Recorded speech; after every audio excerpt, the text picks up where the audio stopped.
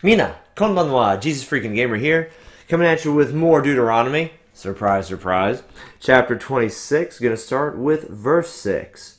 But the Egyptians mistreated us, afflicted us, and laid hard bondage on us.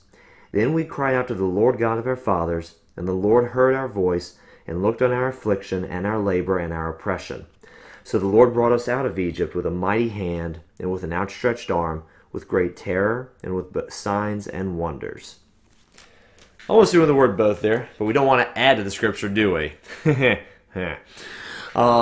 Anyway, for those of you who got that joke, 2 thumbs up for you. The focus I want from these verses, I'm going to reference you all the way back to Genesis. Well, and actually the beginning of Exodus as well, when we look at what God told Abraham, that the people that would be Abraham's children one day would suffer bondage for a long time. And when I honestly forget exactly where it is, Google is your friend, or Strong's Exhaustive Concordance if you use the King James Version. I use the New King James, and I use Strong's with the King James to cross-check the New King James. And anyway, I'm off topic here, and it's supposed to be a short video. Anyway, point here, the Lord heard their cries, and He delivered them 400 years later.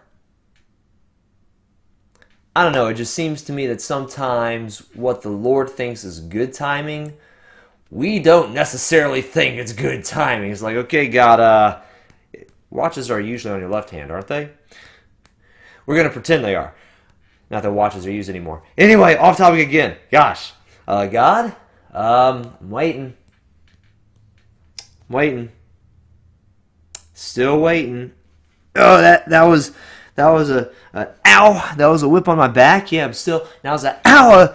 A good time, God, to come in and intervene. Really? God's arm wasn't short for the 400 years when He did not deliver them. He did have a plan. He did have a purpose, and His timing isn't always ours.